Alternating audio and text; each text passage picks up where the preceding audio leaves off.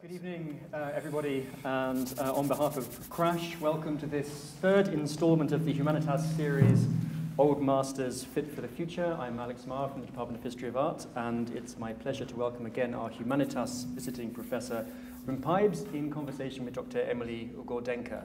The Humanitas series of visiting professorships at Oxford and Cambridge is designed to bring leading academics, practitioners and scholars to both universities to address major themes in the arts, social sciences and humanities.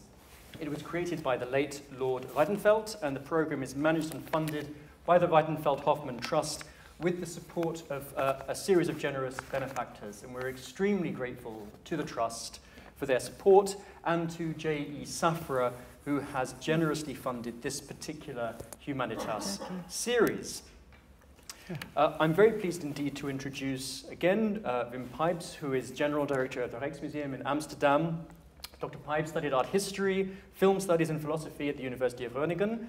He began his career in Rotterdam, organizing a series of international exhibitions on 17th century Dutch art and Dutch design. He joined the Kunsthalle in Rotterdam as exhibitions coordinator in 1996, becoming its director in 2000, a post he held until moving to the Rijksmuseum in 2008, where he undertook a major renovation of the museum, which we'll be hearing about shortly. Dr. Pijbes chairs the boards of numerous distinguished organizations, including the Rembrandt Society. He writes regularly for periodicals and the weekly press, contributes to arts programs, and has written 2 children's books on looking at art. But not least amongst his accomplishments, he chairs tastings and juries on culinary heritage, including herring and Geneva. We're very fortunate indeed to have him in Cambridge for this series of events. And likewise, we're delighted to welcome Dr. Emilie Gordenker, who is director of the Royal Picture Gallery of the Mauritshuis. Emilie earned her PhD in 1998 from the Institute of Fine Arts in New York University, with a speciality in the history of 17th century Dutch and Flemish art, the history of dress of that period, and the artist Anthony van Dyck. Her wonderful dissertation, Van Dyck and the Representation of Dress in 17th Century Portraiture, was published in 2001. While in New York, Emilie worked at the Metropolitan Museum of Art, the Frick Collection, and the Netherlands Institute for Art History. She's taught at several universities, including Rutgers, NYU, Vassar, and the Bard Graduate Center for the Decorative Arts. I first met Emilie when she was senior curator for early Netherlandish, Dutch and Flemish art at the National Gallery of Scotland in Edinburgh, a post she took up in 2003, before moving to the Mauritshuis as director in 2008. And there she led a major renovation, an expansion of the museum, completed on time in June 2014, a rare accomplishment. She continues to publish scholarly articles, create exhibitions for the museum, and serves on several boards. And our 2 guests are going to be speaking today to the theme, Old Masters Fit for the Future.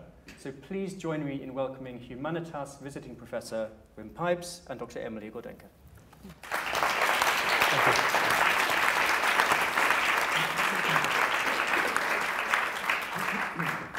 Well, as I mentioned, this is the third in a series of events. On Friday evening, Wim gave a wonderful lecture in which he said that although he uses the phrase old masters, he doesn't really believe there's any such thing. Only contemporary artists who have passed into history and need to be made relevant for today and for the future. So I wonder if we could just begin, starting with you, Wim, and then passing over to you, Emilie. Wim, could you just say a little bit about what that means for you, the idea that old masters have always been contemporary painters, and how that informed the decisions that you took at the Rijksmuseum in the major development? Yeah, I will do that. First, my question to the audience would be that who of you have been to the lecture on the Friday? So most of you, okay, but not everybody. So that's the first question. Second question would be who of you have been to the Rijksmuseum? That's good. Oh, that's almost everybody. And who of you have been to the Mauritshuis? Very good. So then we know who is in front of us. Okay, there we go. No, old masters, I'll repeat myself maybe, but anyway, to me indeed old masters are something very contemporary, because if I go to an old master, what is called and entitled as an Old Master exhibition, I think, okay, we live in 2016, and the art and the artist on the wall in the gallery is speaking to me and is relevant for me as a 2016 person. So what do I see? I see maybe an image from made in another time than we live in, though the message and maybe the beauty even that I look at is valuable for me. The story that is told is valuable for me. The story that is told is still relevant for me.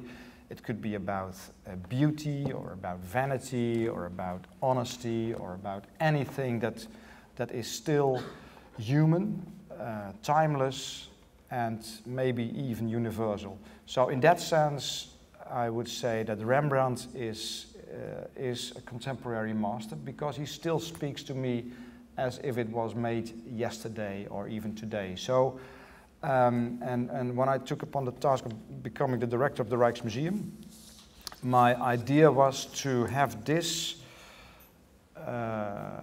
concept of what is contemporary and what is old, something from a past periods behind.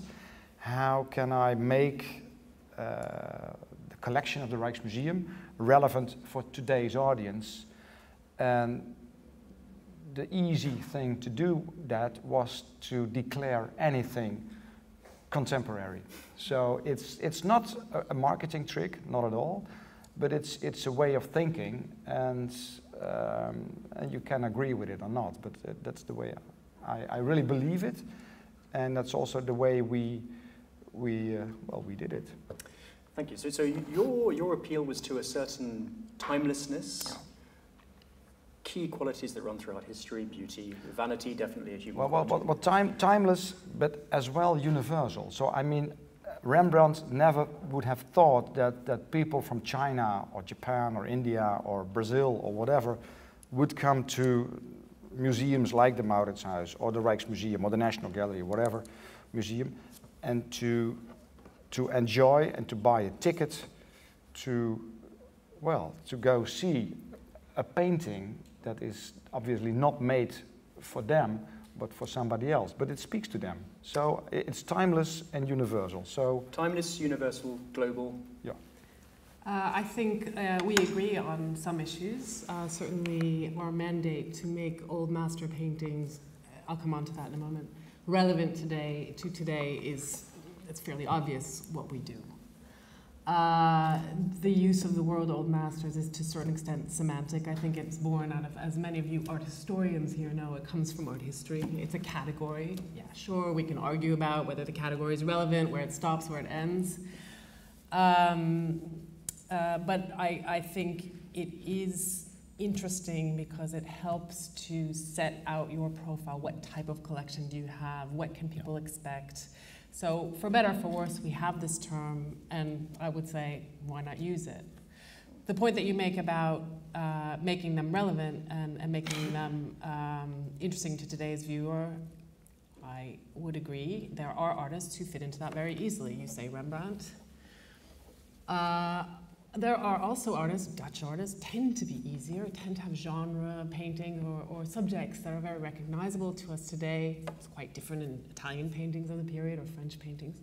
But you know, we also have artists like Gerard de la Reysse who do highly classical subjects that are quite remote to us. So to circle back, I would say one could make a virtue of the fact that these are old masters, and in fact that historical distance has something very intriguing and appealing to us, especially when you can make that link, as you said earlier, to something that appeals today, whether it's a theme or a story. We're in a time, we like stories. We like to see our films on our new media sites. If you can find a hook, or another way of putting it, if we as art historians, as museum people, can translate those stories into an idea, a language that will really have a resonance today, that's when we're successful.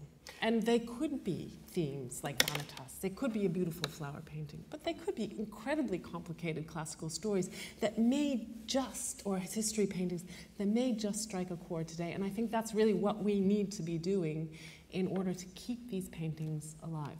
So Emilie, you see your mandate, your mission to make all the old masters in your care fit for the future, no matter the subject, no matter their position in the hierarchy or supposed hierarchy of artists, whether it's a Rembrandt or a Larisse.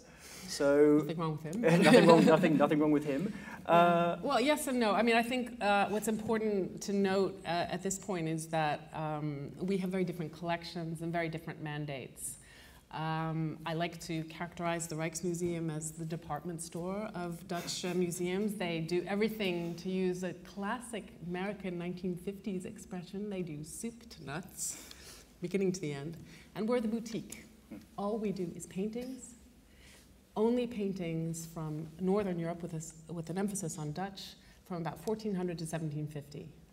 So we have this incredibly clear and specialized, and within that range, sure, there's quality, there's Vermeer, there's Rembrandt, there's also maybe less interesting works, but all of those can become interesting for one reason or another, or can tell a narrative that can help people to appreciate and maybe even reflect on their lives today.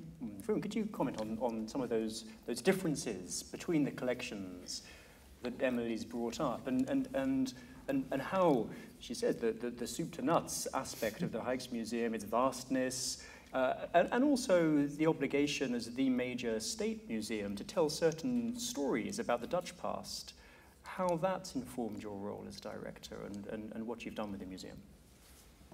Yeah, it's the Mauritshuis and the Rijksmuseum, they have similarities, though they have more things different than in common. I mean, yes, we also do have Dutch masters, but we have 1 million objects, which is incredibly large. So we have coins, we have costumes, we have prints and drawings, we have weapons, we have, well, shipping models, we have historical objects, etc., etc. So, like in other countries, you have the Frick versus the Metropolitan, or you have the Wallace versus the British Museum. You have small specialist museums with a certain history, with a certain specialism even, and you have this large department store a kind of museums, and they both exist for different reasons, and they both fulfill a different mission. And though at that, also on that level, there are similarities and differences. And I think it's good to have both at the same time. If you want to see Rembrandt in the context of the Rijksmuseum, you might, well, of course, you see the same artist as the Rembrandt in the Mauritshuis, but at the same time you experience him in a different context and in a different background, and therefore you will see, to a certain extent, a different side of Rembrandt as with us. So that I think that makes it interesting. I mean, to see the same artist and maybe even the same kind of picture in one museum, and to see the same kind of thing in a museum that's completely different. So, and that's always enriching your view on an artist. So for that reason, I always find it very interesting to see pieces from our collection in traveling shows or loan exhibitions, to see our works working, if I may put it that way, in a complete new context. That's always good. So the both work. You mentioned that you should continue this metaphor, the shopping metaphor. There are often forgive me, I worked at Bloomingdale's once upon a time. You're often going to have a different kind of appeal to a different kind of customer. Sure. You'll have different kind of customers who go to a big department store, different kind of customers to a boutique store. But sometimes those two sorts of shop are in competition with one another for the same customers. Is that the case at all in the relationship between the Rijksmuseum and the Mauritshuis? Now, you two are old friends, so obviously not between the individual directors. I wouldn't call it competition. I mean, people go for different reasons to different museums, and I mean, there are forms of competition, obviously, but not in terms of visitors. I mean, when things are good for Rembrandt or Vermeer or the Mauritshuis, it means it's good for the art world as such, and vice versa. It's the same as things are good for the art world because we do good acquisitions or we do good exhibitions or whatever in the Rijksmuseum. It all helps the whole public domain of the non-profit, or both non-profit art world as such. So, yeah, competition in visitors' terms, I don't think we have to compete, and we're not competing in that. I think I think it's a relevant question. I think our attitude, as you can tell, is very friendly and open. You can also hear I'm American, I'm half American, half Dutch, and my American side thinks a little competition is probably a good thing, yeah. Keeps you sharp, no problem there. But you don't want to get in each other's way. And in fact, what we have found, if I may, in contrast to a generation before us, where it was often, you know, it was tough. We have a very good, open line, and I think we both see it the same way, if I may. One can, there's a good word in Dutch, you vul elkaar aan, you complement each other, that's what I'm looking for. And that's, I think, the optimal situation. A little bit of, you know, oh, you're gonna get that show or that's fine. But as long as you don't start to sort of bother the visitors, or and as long as you can work together on the real work, which is the research side of what we do. Right, indeed. And of course, you know, if you want to go and see Vermeer's Girl with the Pearl Earring, you have to go to the Mauritshuis. But you're now selling postcards of that picture in your shop. And I think you even have a poster saying, if you want to see this picture, go to the Mauritshuis. Go to the well, it's not a poster. Emily brought some pictures. I brought a picture. Let me see if I can find it. Forgive me, I need to scroll down. I will tell about it. Now, there was in the past, a long time ago, well, not so long time ago, there was indeed, I mean, don't talk about the girl with the pearl in the Rijksmuseum. It was a taboo. So I took this picture in their shop. This was before our building project. So what happened is that people, I mean, this is about the power of the icon, and we're going to talk about that later maybe. But anyway, so people go to the Rijksmuseum and they have seen, we have 4 Vermeers, so they have seen the Milkmaid and the Love Letter, etc. So they saw the Vermeers and they come in the shop and they want to have a souvenir, so they buy the cards with the Girl with the Pearl because they so much enjoyed that painting. So, and more than once a day that this happens. So in the shop they say, we're not selling that card because the painting that you talk about is not in the Rijksmuseum, it's in the Mauritshuis. So shame on you. You haven't seen it right, blah, blah, blah. But nowadays we sell all Vermeer cards available in the world because if people want to buy a card by Vermeer, I'm fine. So, and including the Girl with the Pearl, of course. Very good. But it does illustrate a point that was, for me at least, really homework. I arrived in The Hague in 2008, a very good museum, successful museum, somewhat turned inward, a little bit sleepy. And this was in the Rijksmuseum, and this was to me my homework. It was important to let people know that there are other, with all respect to other museums besides the Rijksmuseum, that there is, that going to the Netherlands doesn't just mean going to Amsterdam. It's always a bit of a challenge for us. And that how you pronounce the Mauritshuis, that was a good one. But my point is seriously, you know, how do you put yourself on the map? And so this to me was indication that we hadn't done it yet. And you know, we've come a long way, but I think we have more work to do in this regard. And obviously having great iconic paintings like Girl with the Pearl Earring, like the Night's Watch, these can be a great benefit to any museum in attracting visitors. But it can also be a burden. As we know with the Louvre, with the Mona Lisa, that a museum can come to be identified just with a single work. Yes, yes and no. So what I mean, you've used the word icon, and its power, I was also talking about that on Friday, and I think it also has to do with this whole phenomenon of internet. I mean, if you're on internet and you read a newspaper, you have this column, most read articles. So 1, 2, 3, 4, 5. And what normally happens is that the #1 article is this whole clickbait idea of, okay, so that must be interesting because it's #1. And because it's #1, people click on that. So the #1 will be the enormous #1 because this whole phenomenon of being #1, being the largest, being the iconic article of the New York Times or whatever newspaper it is growing just by the system of this whole internet way of thinking and ranking.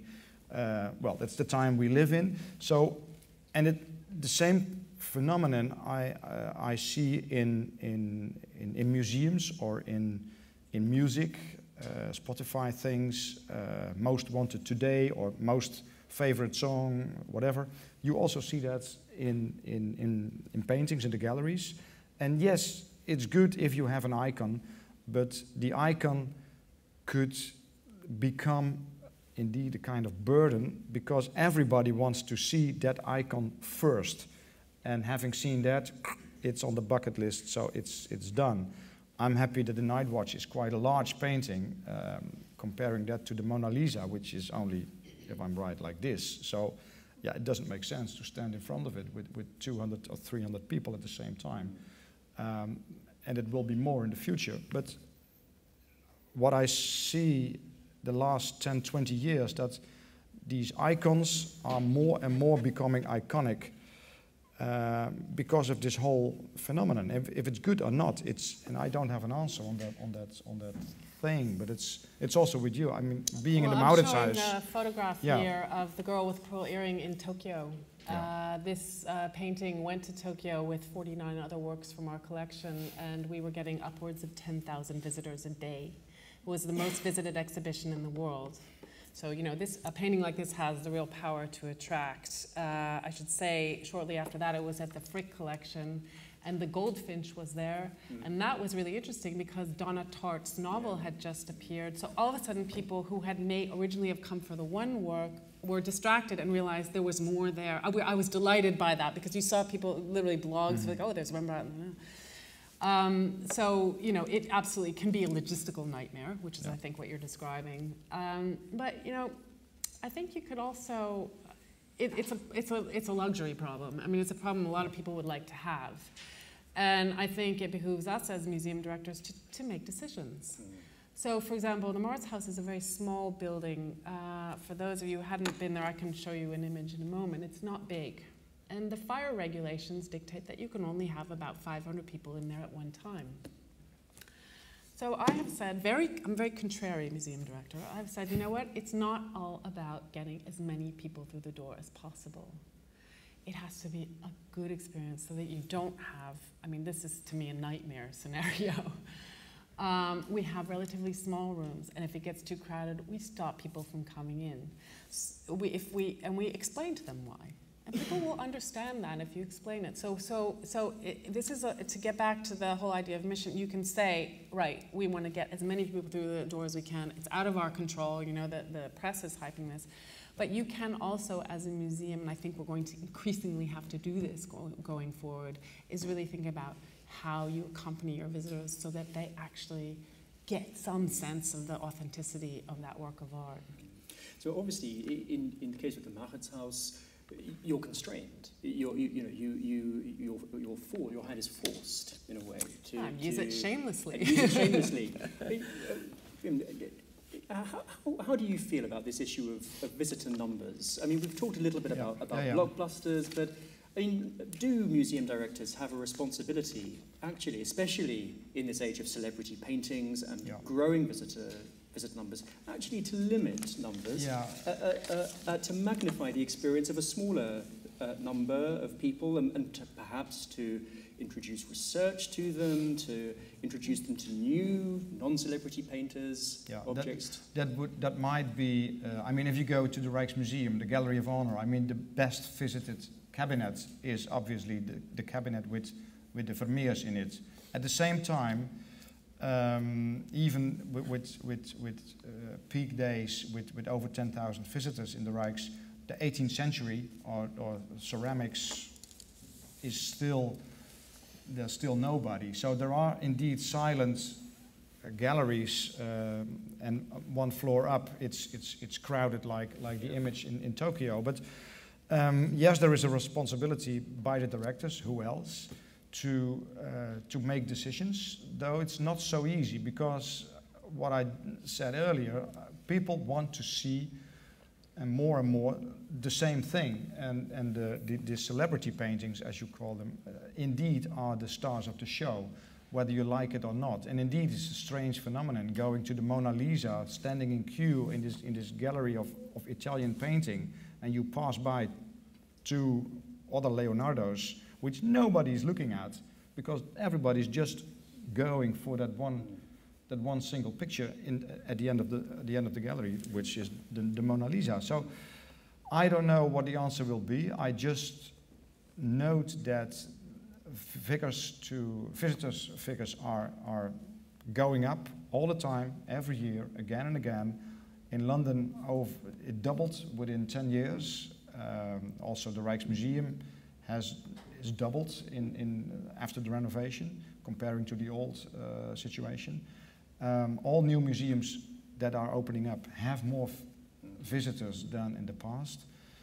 I was in China the other day, and I was told that Chinese tourism has not even started.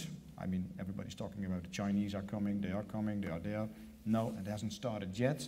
So if they really are coming, I don't know what happens. I mean, if you look at smaller museums, and not the Mauritshuis, but for instance the Anne Frankhuis in Amsterdam, they really see this summer for the first time, and they're open every day till 10 o'clock or even 12 o'clock at night, that it is sold out. And sold out is a phenomenon that is not so often used in the world of visual arts in museums, but in the performing arts, yes, concerts are sold out. So maybe in the future, and that future might be within 10 years, that a museum could be sold out on certain days, to guarantee, what Emilie says, to guarantee at least an enjoyable museum visit, because more and more, yeah, to a certain extent it's impossible because of safety, but also because, yeah, why do you come to a museum? To see a painting and to have an enjoyable visit. So there's a risk that if your blockbuster exhibition is sold out, that you as a director become a sellout. Well, but the important point here, I think, that we need to make is there are also, you've got a lot of stakeholders you have to report to, and one of the big ones for us anyway is the Ministry of Culture. So, you know, or say your sponsor of your exhibition, if they want a certain visitor figure, or if you've promised that, you've got to deliver. So there is a tension there, I think, between your own aims and those aims that you have to, and particularly, I should put this slightly differently, the issue that's very difficult for all of us is to come up with goals that you can quantify. It's very easy to count the number of visitors who come through the door, but actually when you think about it, just the pure number, it's not that interesting, you know? It depends how many visitors per object, per square meter, how many came last year versus this year. What kind of visitors are you having? I mean, then you're starting to have a conversation about something, but just pure number by itself really doesn't mean a whole. I'll give you an example. I got a phone call from a journalist who said, oh, you know, you had 500,000 visitors, or 600,000. You're approaching the Stedelijk Museum. And I said, you know, listen, what are you talking about? It's a silly question. Of course, the article came out with a big headline that said exactly that. But, you know, it just doesn't mean anything. So I think it's the thing that we're grappling with is, how do you say, well, my aim is to do such and such, and how do you attach a certain level of quantifiable goals that they're quite easy to understand, that you can deliver to your various stakeholders and say, you know, this was a success for these reasons. It's always clearly a negotiation with many different moving parts. But I just want to stick for a minute with this issue of icons, old masters as icons, and what the future is. because at the moment, as I'm sure many of us here know, the V&A has an exhibition on Botticelli, reimagined, which has taken the unusual step, not of starting with Botticelli in his own time, but Botticelli in contemporary culture, moving back through his rediscovery in the 19th century, and only then eventually do you reach Botticelli in the Renaissance. That's an embrace of Botticelli as brand and how that came into being. Is that the way to make old masters fit for the future? Or do you as directors have a responsibility to resist that kind of commodification? Good question. I saw the Botticelli exhibition in Berlin just before it came to London. And to me, it was not a tribute to Botticelli. And I put it mildly. Who of you have seen the exhibition, actually? Yeah. So that's not so many for a Botticelli exhibition. And it doesn't surprise me, but because it isn't a Botticelli exhibition. And yet and that's exactly the point. You're right. I mean, it is making the Primavera a more iconic image than it already is. So, okay, that might be the theme for the exhibition. And the whole Botticelli Venus thing. But there was so much on that exhibition, too much to me, that the quality of the painting was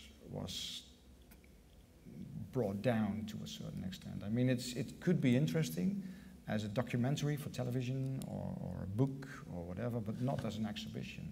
It didn't pay right to the Botticelli thing. So to me, this is an example how I would not make an icon. That's a very, very clear statement. I haven't seen the exhibition, but I think that there are ways of taking icons and putting them to very good use, and I would think particularly about adding more depth.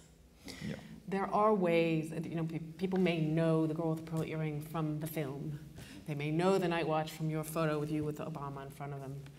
But I think what our mandate is, and we're both research institutions, this part, the nerdy side, I mean, you heard me, I worked hard, I did my dissertation. That nerdy side needs to come through. And that can take an icon, what is already an icon, and give it context, and give it depth, and hopefully will help people understand why it appeals so much, and then take the next step to look beyond. That sounds quite, I don't mean to sound glib, because it is actually a lot harder than a statement like this. It means really knowing your field, having outstanding researchers, but also researchers who can step out of themselves and think about the audience that they're addressing, and think about innovative ways to make some of this scholarship and some of this knowledge come alive. And to me, that's the way that you deal with your icons. So how do you do it? How do you do it in an age of Twitter, limited attention span? Well, you need a little bit of luck, sometimes unexpected. For instance, first it starts with a good image. I mean, with a good work of art. I mean, that's obviously, but okay, but that's what you need first. I mean, but both of us have very strong images in the galleries, so that's not the point. So a strong image. Then you need a kind of moment in time that there is a certain demand for a kind of image, whatever it is, that has the pace of time that we live in for whatever reason. And then you need this luck factor that maybe this image is chosen as a theme for a film or a book or a book cover.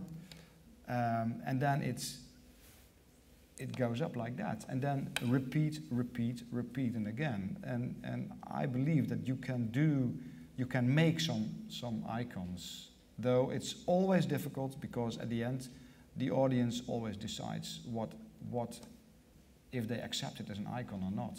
But I'm sure you can manipulate it, if you would use that word. I have an example of this, not necessarily creating an icon, but let me put it to you. I don't have an image with me, but there was a painting that one of my very illustrious predecessors bought at the end of the 19th century for his own collection as a Rembrandt. And he would have been a very successful museum director in our time, because he was all over the papers when he bought it for a huge sum. Yeah.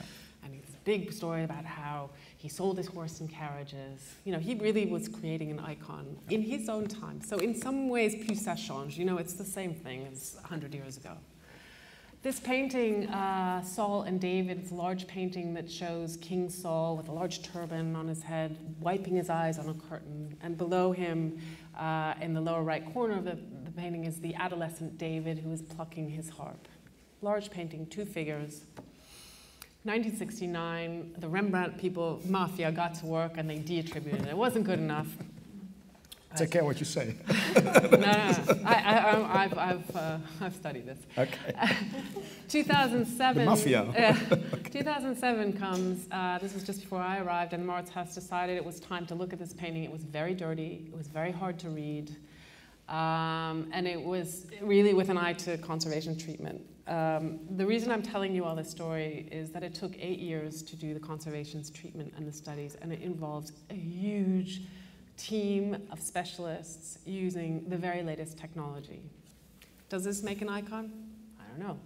But what we did was, I actually made an exhibition about this using all forms of films, touchpads, new media. The painting had gloriously restored, hung on its own in a little space, and the rest of it was full of these narratives, these stories that can take a painting that might otherwise be dark and inaccessible and quite heavy, and it brought it to life. It had one very interesting history, been cut into pieces, put back together. We let loose all these new technologies on it. I had 16-year-old boys in there for over an hour. It worked. We had front page New York Times coverage of this project.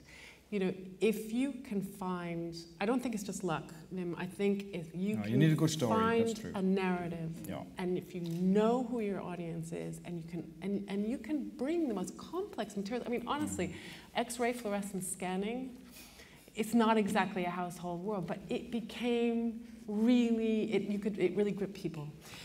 And there, to go back to my initial point, you know, we have, I think, a real mandate as museums to safeguard this knowledge, this expertise that we have, to involve outside researchers, but also our expertise is to understand our audience and to think with them and for them and listen to them and what appeals to them. And I think then you can start to broaden out from the, oh, I took a photo, you know, a selfie in front of the milkmaid.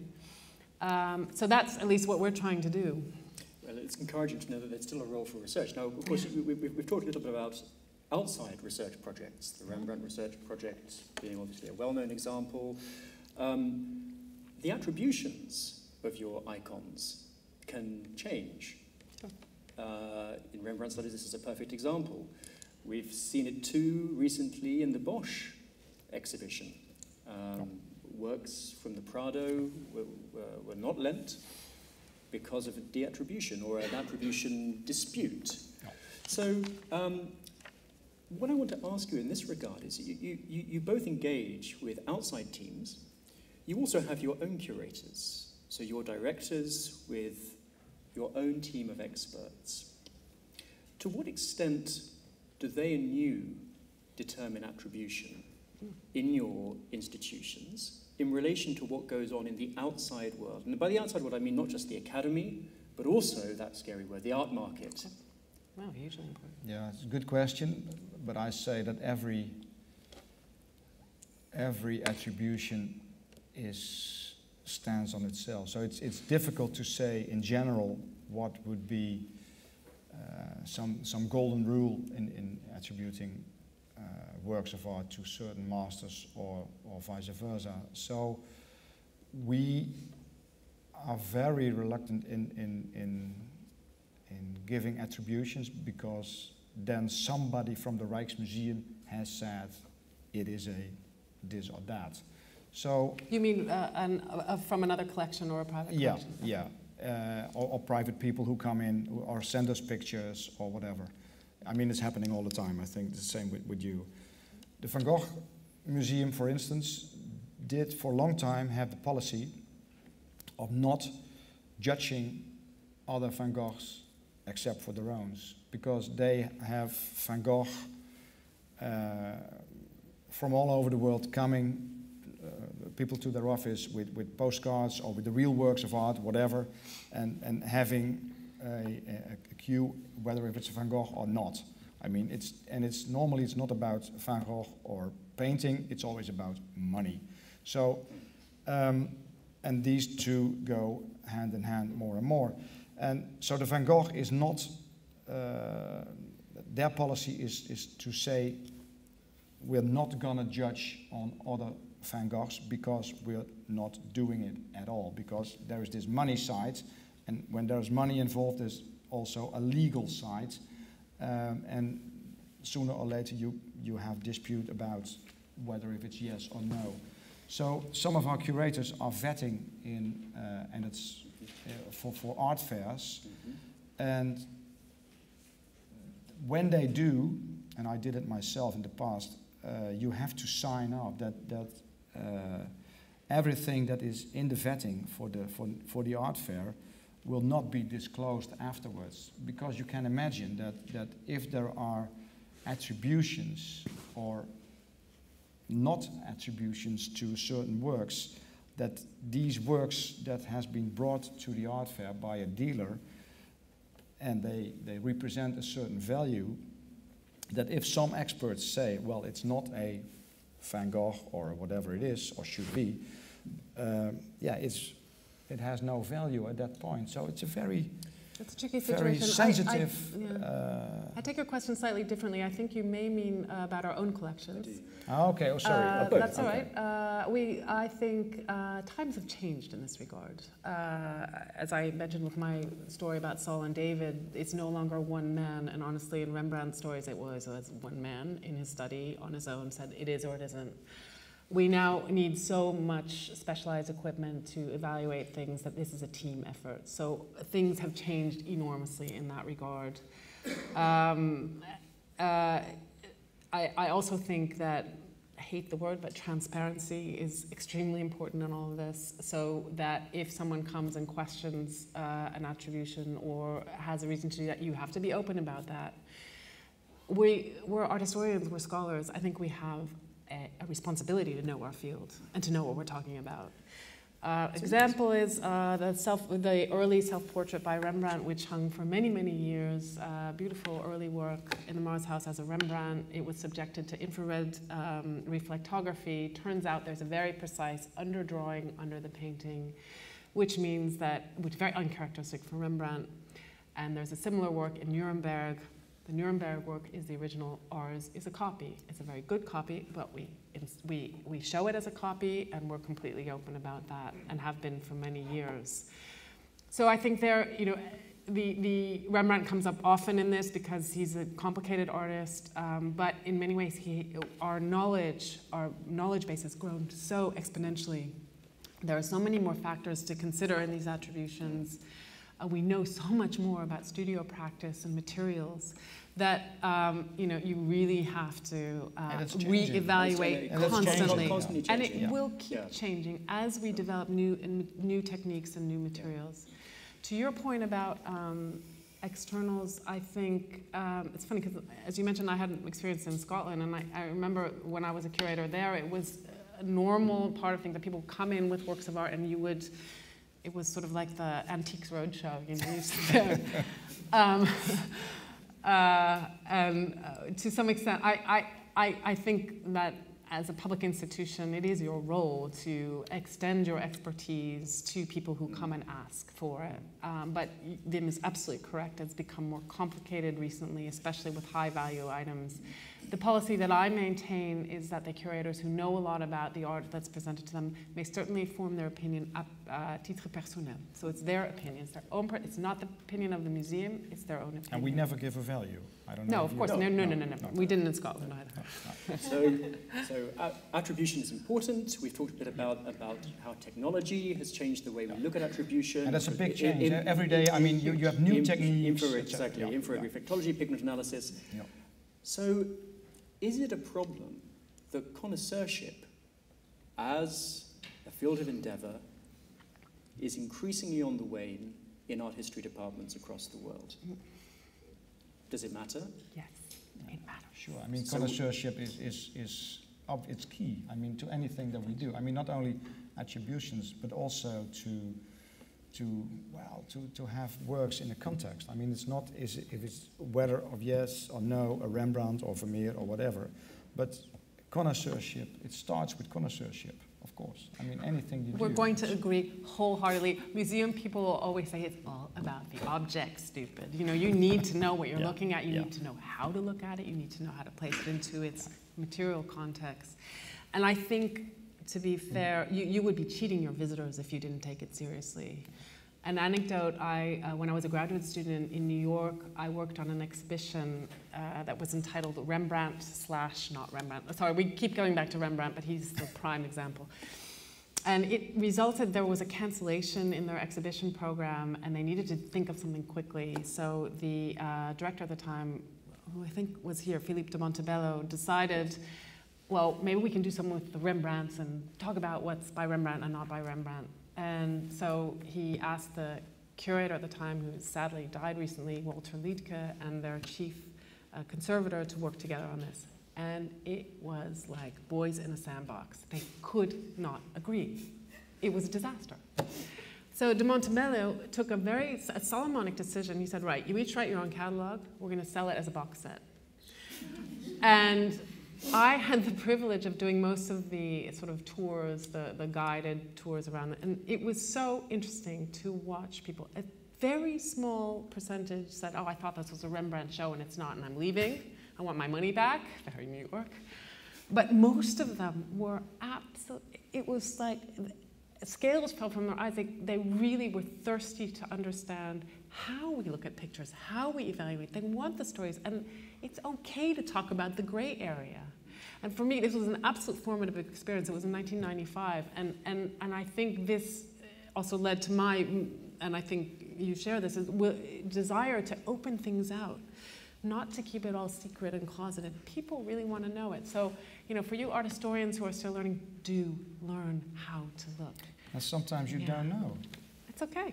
I mean, even the Rembrandt Research Project, the most esteemed specialists on Rembrandt, I mean, within 10 years, they attributed, again, paintings that were rejected in the past and vice versa, because of technique is changing, and the whole way of looking at Rembrandt changes as well, and new Rembrandts, strangely enough, they pop up sometimes. So it's changing. It's not black and white. Well, most of them, it's easy. It's yes or no.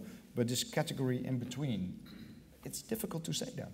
Well, and there's also increasing, you know, there's a huge amount of knowledge now about how the studio practice was, use of materials, but also how the state of conservation can affect your opinion. This is a really quite recent phenomenon where you can say, you know, this may not look at first glance like it's by the master, but you know the top layer has been removed in a bad conservation treatment in the past, or it's flat because it wasn't well relined. And when you take those other factors into account, you might come to a very different conclusion. Mm-hmm. So I want to ask you about conservation. Under the heading of making pictures fit for the future, there are many, many different approaches. In the National Gallery, making pictures fit for the future means making them quite bright. In the Louvre, it means keeping them quite dark. Not removing varnish, not removing patina. Depends. So it's changing. It's also changing all the time. In terms of conservation of pictures, the way that you clean them, the way that you present them technically, what are your views? First of all, prepare yourself. Study, find out as much as you can before you start doing anything. And that is, again, goes back to these new research techniques. Secondly, I think it's fairly obvious, but anything that is done is entirely reversible. Yeah. These are general rules. Standard practice, and that really goes a long way towards assuaging any worries. Finally, it is an aesthetic and often an ethical decision how far you go. And there if you've got a good team, and for example, at the Mauritshuis, we have our curators and conservators in the same department. They literally work together hand in glove. If you've got that good information, you're probably going to make a wise decision. But reversible, I mean, that's key in this. I mean, anything that you touch and might change on the original object, should be reversible. And then the question comes, and coming back to the Louvre, what is part of the original object? Is that still the original varnish that has been made in the 18th or 17th century, whatever painting it might be? So do you keep that intact, yes or no? And indeed some arguments are to remove it and to replace it, and others are not. So, but it's changing all the time. So conservation is one thing. What about hang? What about display? I mean, I'm conscious that we've also changing all the time. We've been talking for some time. Yeah. But both of you undertook major renovations, yeah. major rehangs of your collection. What are the key things? What were the key things in your minds as museum directors in relation to hang in making your old masters fit?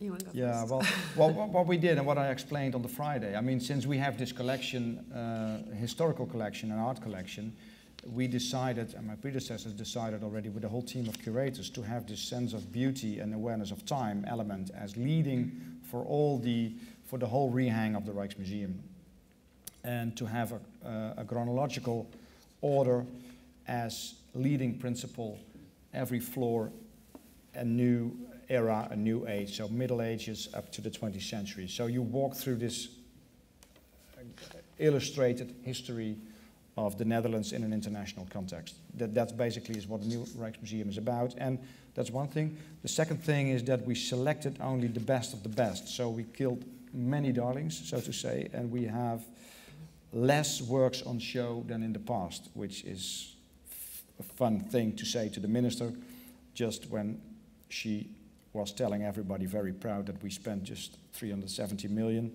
and there's less to see than in the past. So, but indeed it works, because I think that it's not about more and more and more. I think the museum experience is getting better if you see only the best of the best. I mean, you can, now and then you go to these restaurants where they have a wine list thick like a phone book. Well, what is a phone book nowadays? But anyway, a book like this.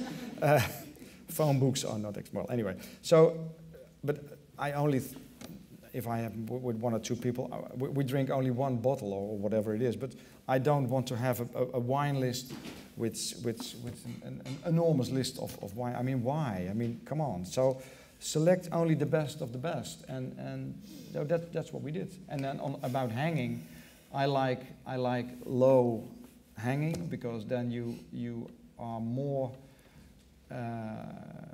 in direct contact with the work of art. So what is the eye level of the paintings? I like a bit lower, so 1.55 m is the line where I like the paintings. National Museum of the country with the tallest population in the world. Yeah. I think in some ways the Mauritshuis had been doing that for many years, and the reason is that the building is very small. So again, I realize some of you have not been there yet. I would encourage you to come. With half an hour from Schiphol Airport, it's like not far.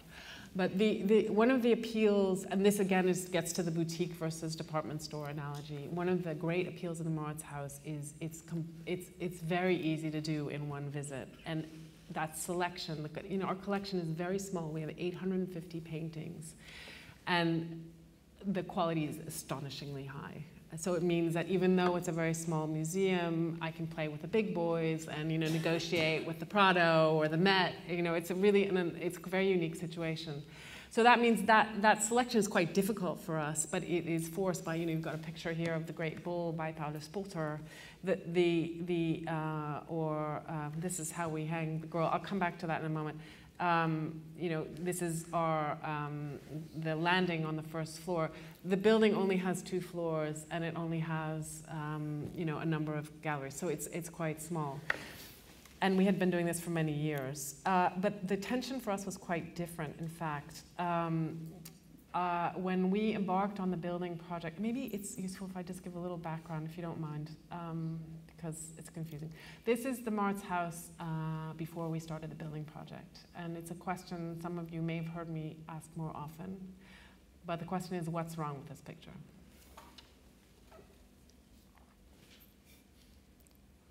the gates are really closed. It's like saying, you know, stay out. We're really scary. We're really elitist. Go away. So that needed to happen. And this is a picture of the old situation where you can see that it's really quite tired. There's a really anachronistic lamp hanging up there, and the wall fabrics were really tired. So it was, we knew something needed to happen. It was a political moment, and this does come into play when people were saying, you have to renew everything. Everything has to be new. And as you may have gathered, I'm rather stubborn. And I said, no, you know what? If it's good, it's good. Where that girl hangs, it gives her context. It gives her that context I was mentioning before. Unlike in Tokyo, where she's mobbed and she's at a distance, I wanted that proximity and that sort of domestic atmosphere to remain. That having been said, the lighting was awful. I mean, there was a lot to be done. And this is, in fact, was an answer to the problem of the closed gates. This is a building across the street that we were able to incorporate. And this is the design that we ended up executing. So you can see the gates here are open. You come in through the forecourt. You go down into that new entrance area and back up into the Mauritshuis, which this is what it looks like now, which we kept largely as it was before. We replaced some colors. We have hugely improved lighting. But the hang, in many ways, is what it was. And so I resisted the temptation to change just for the sake of changing. And I think that's one of the things that gave us the most accolades. But that having been said, you're absolutely right. But it's fresh. Now it's fresh. It had a facelift. Though the hanging is almost the same as in the past. Though it is, as you say, the lighting is fresh, the background is fresh. It is you're opening, you're welcoming, and you enter the museum, and you have another attitude engaging with the paintings. And that is the essential thing, is not only, you know, the presentation. So the smaller the place, the more perfect it has to be, because you're completely under a microscope. You can't get away with many mistakes, and especially in The Hague, where I have a very loyal following of very mouthy friends. So you really have to make sure that the presentation is perfect, the paintings are in perfect condition, that if you buy something new, that it really fits into the collection. But the attitude, how you go about it. For example, we didn't want to put a lot of text on the wall because it's a beautiful historic building, free app. Every painting has a text, has an audio. It's simple stuff, but it's the things that really indicate a willingness not only to extend information, but to hear something back from the visitors. Now, I'm conscious that we want to have time for questions and answers from the audience. But just one last quick question before we move on to the Q&A. Emilie, you've just spoken about the jewel-like quality of your collection, retaining a hang, a sense of historical authenticity. What role, if any, for contemporary art at the Mauritshuis? Because we've heard Wim talk about freshening the Rijksmuseum by introducing contemporary art. In thinking about how we make old masters fit for the future, is there a role for contemporary art? Absolutely. I invite you all to come to our next exhibition. I realize I haven't shown you a photograph of our exhibition space, but in the new wing we have one. I'll show it later. And that's a place where we can be playful, where we can do the multimedia, where we can leave the permanent collection in its glory, but we can branch out a bit. This summer I'm curating an exhibition, our first exhibition by a contemporary artist.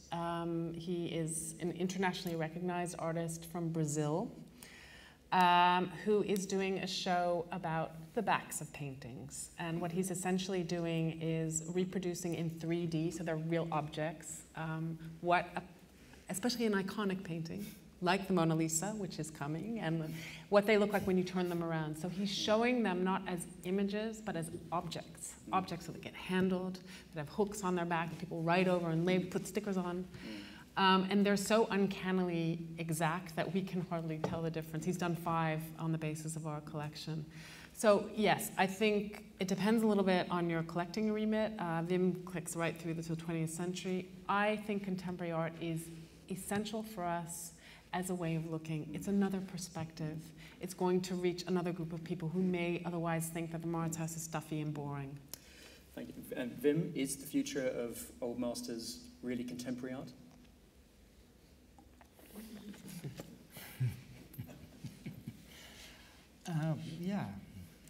That's that's also possible. I'm open to any good answer in this, and I think the future is should be contemporary. And I think, yes, on this stage I would say yes, definitely. Thank you very much. Okay, well, before we move on to questions and answers, please join me in thanking our two speakers for a wonderful conversation. Thank you for moderating.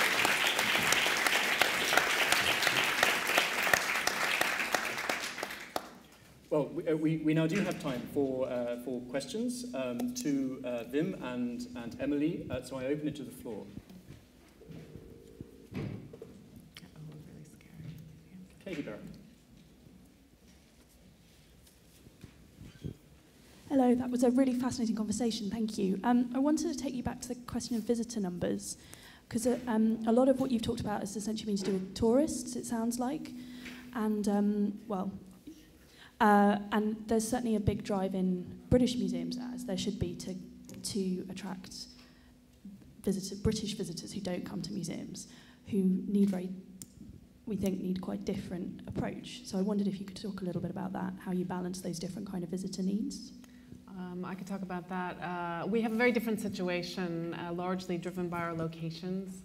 Amsterdam is a tourist magnet, and few tourists venture. Actually, 80 to 90% of the tourists to the Netherlands don't go to the Netherlands, they go to Amsterdam, and they don't leave that city. So I think that's an important distinction to make. That having been said, we attract about half of our visitors from abroad and about half from the Netherlands. So in fact, you've got to put two different lenses on. The foreign visitors come for the permanent collection, for the icons. That needs to get out there. It needs to be made clear that this is a place you don't want to miss. But for our Dutch visitors, we need to create programming that will attract repeat visitors. And you do notice that most of your visitors are local, so most of mine come from The Hague and the regions, but they will venture farther away for exhibitions. So exhibition, it's different from this country. For exhibitions, for us, is a means of keeping it fresh, also for our scholarship and keeping us alive. But I think there's an element missing in this conversation, and that's income. We do not have free entry here. In the Netherlands, we charge entry. And that means that you have to work extra hard to make it worthwhile for people to come back.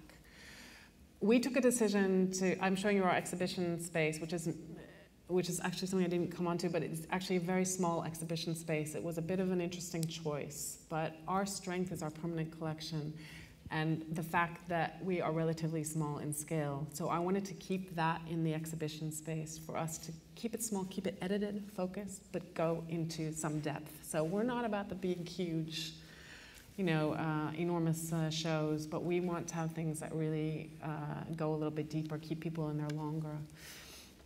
But the exhibitions are the means to attract the Dutch visitors, but are not essential for generating income out of ticket sales as it can be here because of the free entry situation. So I think that's a distinction that needs to be made. Our situation is completely different in a way. I mean, yes, we are in Amsterdam, and that's a tourist magnet, and more growing all the time, especially since the three major museums are reopened, the Van Gogh, the Stedelijk, and the Rijksmuseum. 50% of our visitors, a bit more, 55% of our visitors is Dutch. And I'm really very happy with that, because in the past it was a complete different balance, and there was even the risk that the Rijksmuseum would become a kind of tourist trap, with 70% tourist and only 30% Dutch, because we have seen the Night Watch already. We've been there, done that. But now, as Emilie says, we use the idea of interventions by contemporary artists, and of course we also do exhibitions to revitalize all the time the image and the whole life of the Rijksmuseum, and to give people again and again a reason to revisit the Rijksmuseum, especially Dutch visitors. And you're extremely effective in using the media. He's on TV all the time. Yeah, when I came in the Rijksmuseum, I said every week we have to be in the newspaper, at least once a week. And the only reason to do so is that we and it was at the time of the building and the construction and all the problems. And I mean, there was every week there was another problem you could read in the newspapers if you'd like. So I tried to change that and to be in the press, fill the pipeline all the time, because now and then you have a problem you have to cope with, and journalists write all the time because they have to do, it's their profession. So fill that pipeline with new acquisitions, with new inventions, with research, with anything you could think of, and just do it all the time. So the good thing is that if something comes up that is not good news for the institution, next week there is good news to be shared. So, but coming back on visitors numbers, we have about, and that's also something that changed, we have about 350,000 kids, and these are Dutch children, and that's a lot. So I think that is something that we are very proud of, and we succeeded to do so because it's in the curriculum, the history, as well as some of the artworks, the Night Watch, the Van Gogh that we have, the Vermeers. So and to be on the school program, many school kids come to the Rijksmuseum. So I'm very happy with that.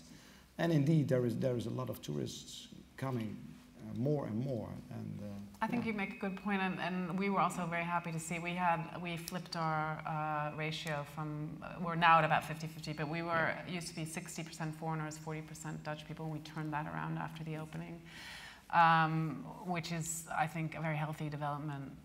You want to make sure that the people near you know, and for us, of course, it helped hugely that people read in the newspaper that all these people in Tokyo were standing in line. We had no idea this was in our backyard. Yeah. It's amazing what you sometimes have to go overseas in order to make it clear. So 50-50 is a healthy balance. And as Emilie said, I mean, indeed we need, because visitors to us is also money, because we need ticket income as part of the budget. And that's... A question in the back there, gentleman in the back. Thanks for that fascinating conversation. This question is for the director of the Rijksmuseum, if I'm pronouncing the name properly. How do you get to make the news every week? Well, it's not so difficult. If you have a large institution with many people working and many enthusiastic people working who are really passionate about what they do new inventions, and they write about things, and they do talks abroad, and they have new acquisitions, and they have new attributions. So it's a kind of mindset that you really use this phenomenon of being in the press.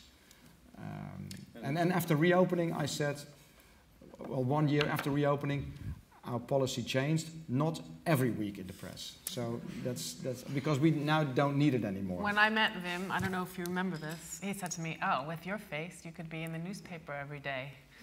Which I took as a great big compliment. Yeah, that was a compliment. I did. And I said, well, you know, actually, I don't know why I would want to. You know, I think I take a slightly different line. I'm a little more judicious about it, I'm a little more shy.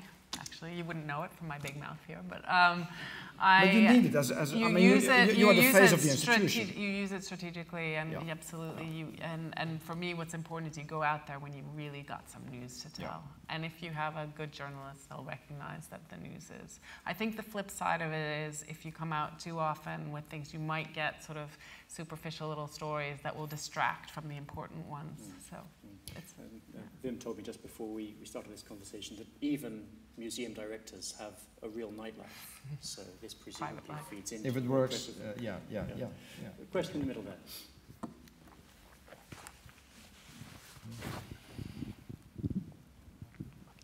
Thank you for a very fascinating conversation this evening. I saw the image of the girl with pearl earring and a crowd of people standing in front of it, and I was half expecting people holding up their mobile to take a photograph.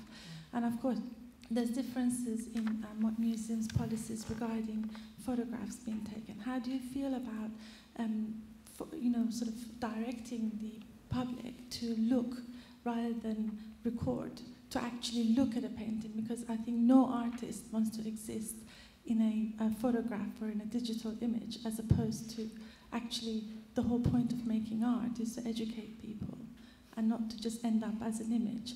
And also a lot of photographs and selfies being taken have been resulted in damage to art, because people have kind of leant backwards to take a photograph of themselves, and this has happened in National Gallery. So how do you feel about taking that burden of getting people to really look rather than interested in the number of visitors? Right. Let me start with an anecdote. When I was actually living in London around 2000, and this is only about 15 years ago, and that was a moment when most museums said, you know, website, okay, only if I have to, but all I'm putting on there is my visiting hours and no pictures, because if we put pictures on the website, everyone will sit behind their computer and they won't come. It's 15 years ago.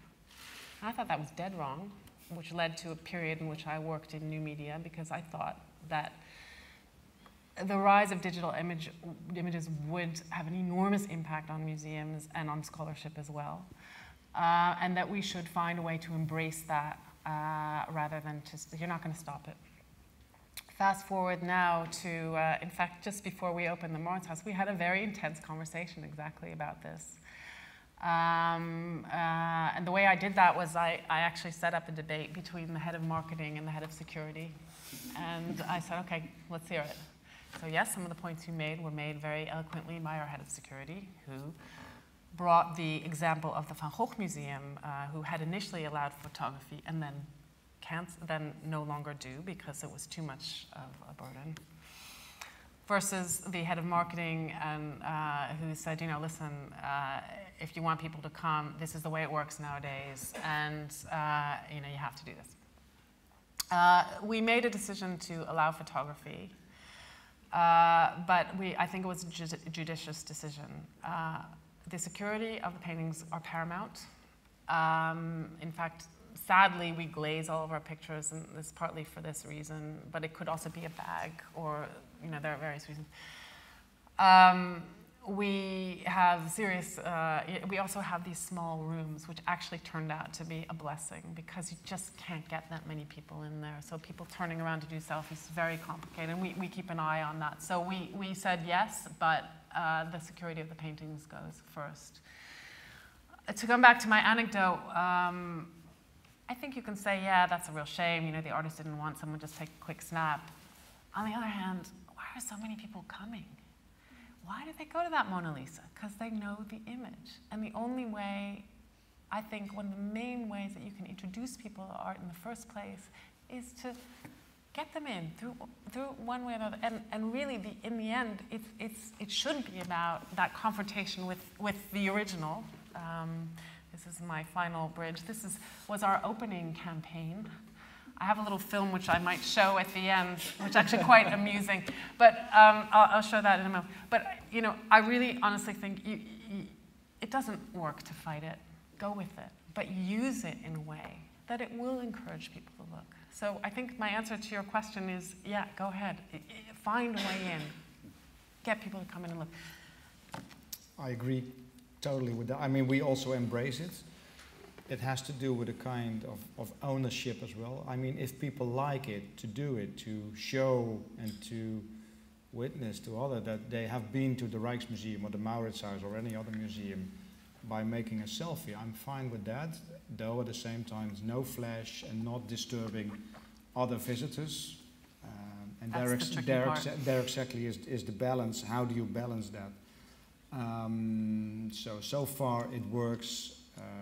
But we're not going to forbid it. I think it belongs to our time. And funny enough, one day a year we say no pictures, because then at that time, at that certain date in October, we give everybody a sketchbook and a pencil for free, and to let people better watch, because I think drawing is the ultimate way of understanding painting and understanding what you really see, to have your mind and your hands at the same time in control.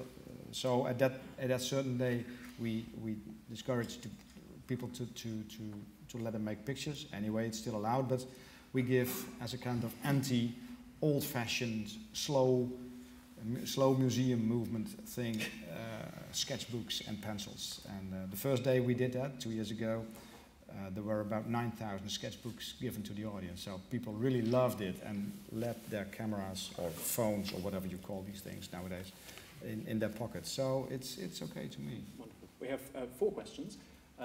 First there, please. Thank you for your conversation. It was very inspiring. I heard you say that the polarization of kind of like the best of the best artworks, so the best and the rest, that kind of stays in storage, sadly. Then you also said something about making it worthwhile to the visitors and kind of putting on different lenses for different visitors.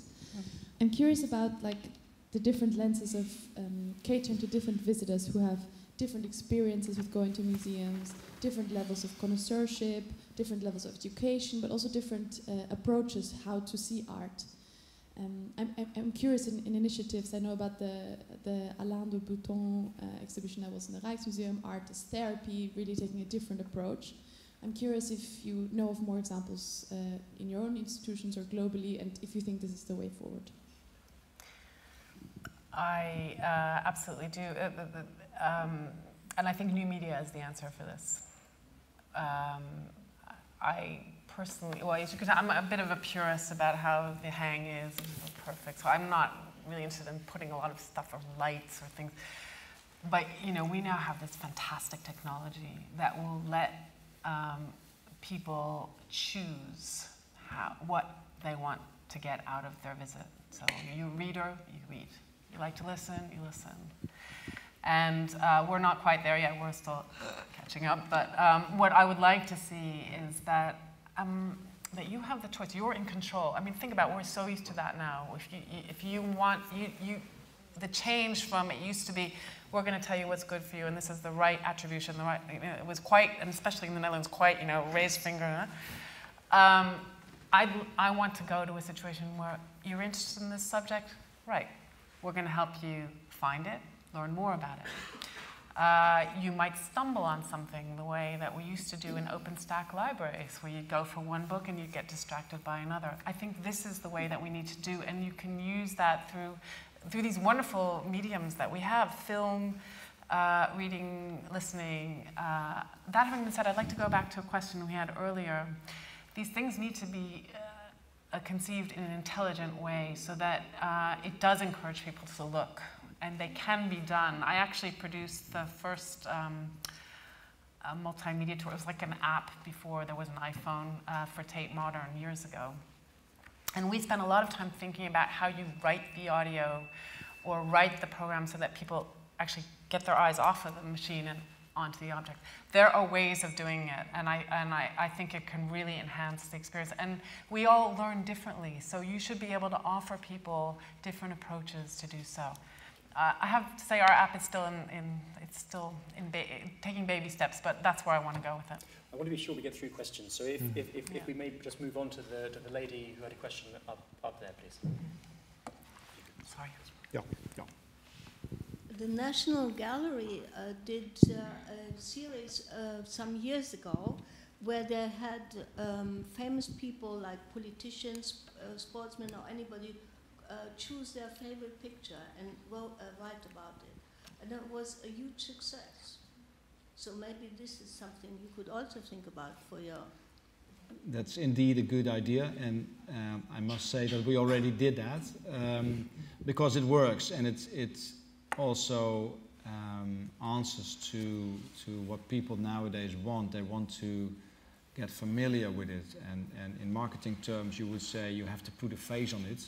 So even an unknown masters or obscure paintings or whatever it is can be brought to life if you put a face on it, and that face could be by a well-known, politician, or I would never make an exhibition with politicians, by the way. But anyway, that's another story. But by somebody who's famous for whether if it's a philosopher like Alain de Botton or an artist, a dancer or a musician, or somebody with a bright mind, having a clear and maybe a new vision and a new angle of looking at art. And it could also be a contemporary artist to respond on the collection of, in our case, the Rijksmuseum. But indeed, it's a good formula of new ways of thinking. So let people think in a new way. That's good. I'll keep it brief. We're about to launch a program of our Thursday night directors, and there'll be sort of various people from various points of view who are names who will offer different perspectives and therefore maybe introduce the audience to different objects or different ways of thinking about them. Lady there, please. Thank you. This is having had a couple of negative experiences recently with iconic art in European museums. This managing of the visitor experience so that one visitor doesn't disturb another. What do you do about groups? About? Groups. Groups where they march in large numbers, they stand in front of a picture in a circle, usually in front of you if you're trying to look at it, and somebody harangues people for 5 minutes telling them stuff which they could see anyway if they use their eyes.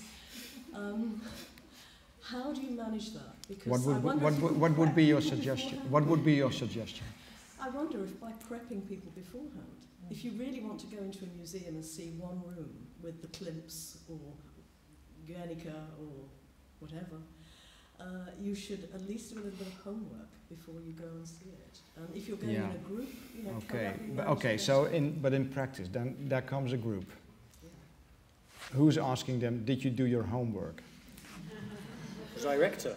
I'm asking you if you can manage this conflict in a way between different sorts of visitors, because I think it's going to get worse.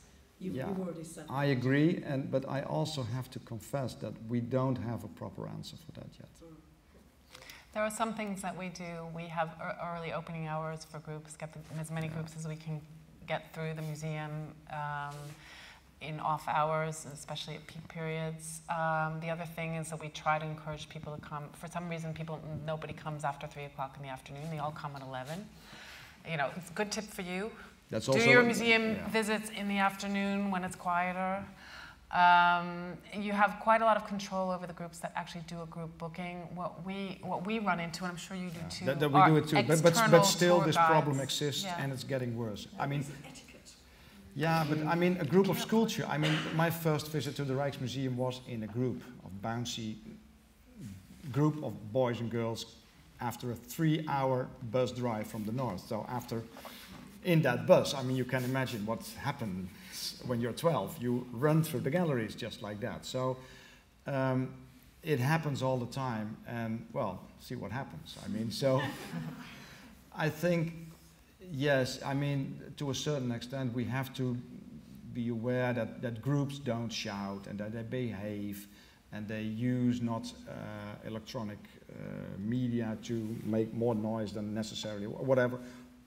All true, and what Emilie says is, I mean, if there is, we don't book school groups at peak hour moments, but still there are groups, they come unexpectedly, and they are standing in front of the milkmaid, which is like this, and they stand there, well, not the whole day, but for 10 minutes, exactly the same 10 minutes that you are there. Yeah.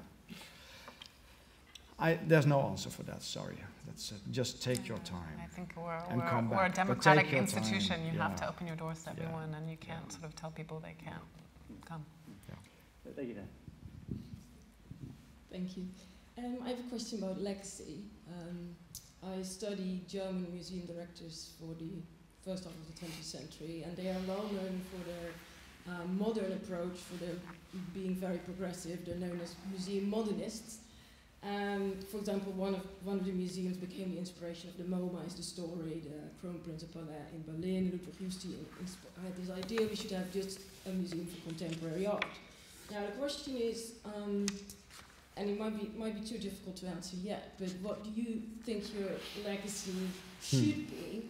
Do you think Dutch museums or museums in Western Europe or museums nowadays are you setting a standard And maybe if not, why not? But also, well, how do you want us to look back at this period, which sees quite revolutionary changes? And yes, what would you like your legacy to be? Thank you. This is typically a question that you're always afraid of, that somebody is asking that. Thank you for that. However, I mean, it's not to me to decide what would be my legacy. Though at the same time, I mean, I'm stepping down as a director of the Rijksmuseum, so I go to the next place. So I'm in the maybe not in the position, but I'm in the situation that I rethink what did I do and what did I bring to the Rijksmuseum, and I'm not the first and I'm not the last director, so there will be another one, as there always have been museum directors before me. So I hope that my legacy, and I can only say I hope, because again it's not up to me to decide what would be the legacy, but I hope that somebody and the audience will write or think or whatever that I was the director that reopened the Rijksmuseum, and not reopened the building as such, but I also hope that the institution is more in pace with the time and is really a 21st century museum open to a wide global contemporary audience, and open is key to anything that I tried to add to the rich history of the institution. I know we're supposed to be provocative, but I'm going to have to agree with just about everything you just said. I'm going to show you one slide. You know, art historians like to work with pictures. This is my legacy. Mm-hmm. The gate's open. Yeah. And very much the same, in the same line, you are a temporary guardian there. You're there for a moment. And when you're gone, no more invitations, no more special treatment. It's just, you're just there for a moment. So you enjoy that moment and you do what you can. I had a very specific mandate when I arrived, which was do something about it. It's stuffy and old-fashioned. And my answer was very similar to yours, which was in fact open out. And I think our answers today have been very much along those lines. You know, make sure that you have that your engagement with your audience is a two-way street, not a one-way direction. And I think that this slide illustrates that very well. Well, openness, which it strikes me is a major theme for museums, for the arts, for the humanities, a perfect topic on which to end. A perfect topic for Humanitas, for the Weidenfeld-Hoffmann Trust, whom we thank again, and we thank both of our speakers, Emilie Gordenker and Pijbes.